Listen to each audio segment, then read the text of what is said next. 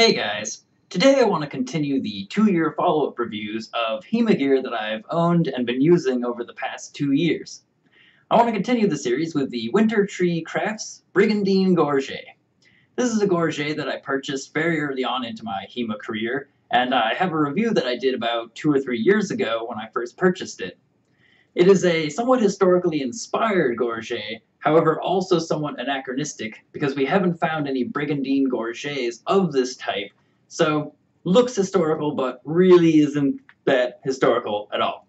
It is a leather outer shell with steel plates on the inside, and I go a bit more into depth as to how this is constructed in my original video.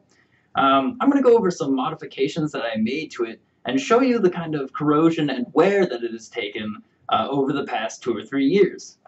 I'll note that I did not take very good care of this Gorget. I didn't oil the metal, I didn't oil the leather, I have not regularly cleaned it. I think I've cleaned it maybe once or twice in the past 2 or 3 years, so the wear and tear that this thing has taken is pretty considerable. However, as a Gorget, it is still completely functional. Nothing has come apart, nothing has torn or broken. Everything is still in place and is still a fully functioning Gorget. So let's take a look at the outside first. On the outside, you'll notice that the leather has basically absorbed a ton of sweat and discolored because of that. Again, there's no functional impairment from that. The leather is still perfectly fine, and I'm probably going to treat it after this video because it deserves it. This Gorget deserves some 10 to 11 care. You'll also notice that the rivets on the outside have started to experience some corrosion, but once again, they are held in place very well, and none of the plates are loose. Everything on this Gorget still feels completely functional. The brass buckles, I'm trying to get those on camera, have taken just a little bit of corrosion, but they're one of the cleanest parts of this Gorget still. They're still in fairly excellent condition. Apologies for the lighting again, doing my best. The inside of the Gorget is where we're going to see a lot of wear and a lot of rust to the steel plates, and yet again, I can tell you that nothing has impeded this Gorget's function. It still protects my neck excellently. I've taken very hard thrusts directly to the neck, and this Gorget has stopped it without leaving a mark or anything. The only thing that you'll see that it does is leave sort of a brown residue on whatever rash guard or jacket that I'm wearing under the Gorget. And that is partially from the leather, I think, and also partially from the rust on the inside plates, which we'll take a look at now. So this is the front of the neck plate, and you can see that the black paint that was put over the steel has started to come apart in places, and wherever that paint has come off, we're starting to see rust. And I've basically scrubbed the rust a few times just to keep it down a bit. But for the most part, it's not hindering the function of the Gorget, and I can easily do a much better cleaning job and repaint the steel to get it pretty much as new. Because it hasn't impeded the function of the Gorget though, and I'm lazy, it remains kind of rusty.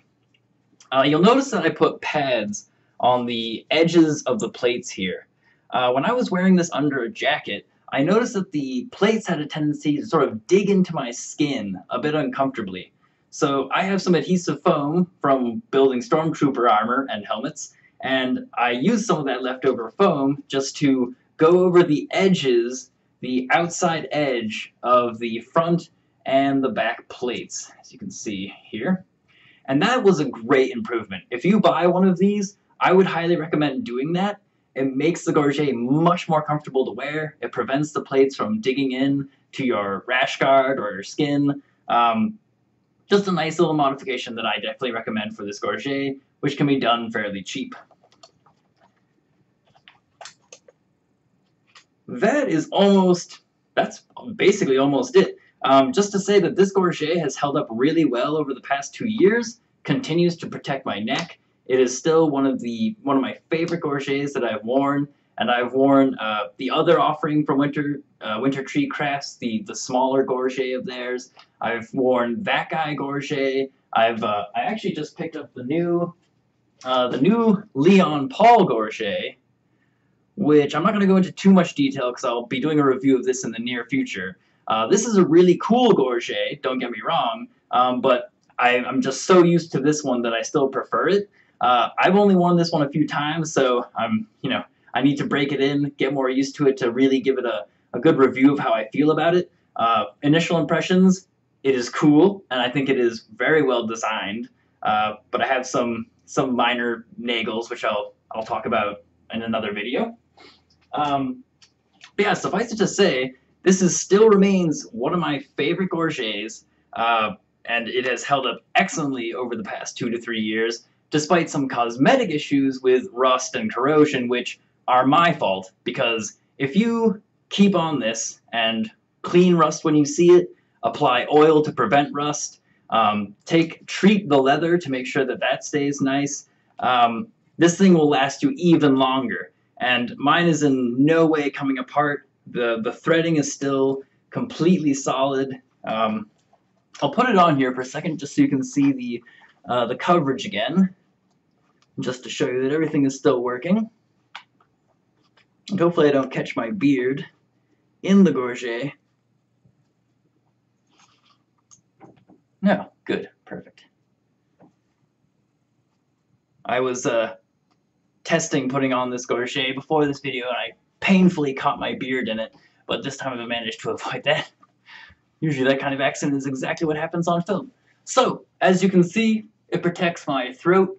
I have to lift up the beard here. Protects my throat very well, especially when this is under a jacket, and in combination with a helmet, which then has the bib, which comes over here. It also protects a bit of the shoulder or the collarbone here, which is really nice. When you take a whack right here, it can smart for sure. So it's nice having that extra little bit of collar and shoulder protection. And then on the back of the neck, same thing, good coverage. The buckles here are still firmly attached, and it's a nice way to secure the Gorget, but leave some adjustableness in there, because you can add holes if you need to make the Gorget larger. You can add holes to make it smaller if you need. I didn't have to add or modify any of the holes in the straps. There are settings that fit me perfectly, so I think you did an excellent job. That about sums it up for this video. Just to say that this Gorget is still going strong. It has taken some cosmetic damage, which is completely my fault. This still remains one of my favorite Gorgets. I would highly recommend it. And yeah, thanks a lot for watching, and I will talk to you soon. Thanks again for watching. Please hit subscribe and check out some of these other videos.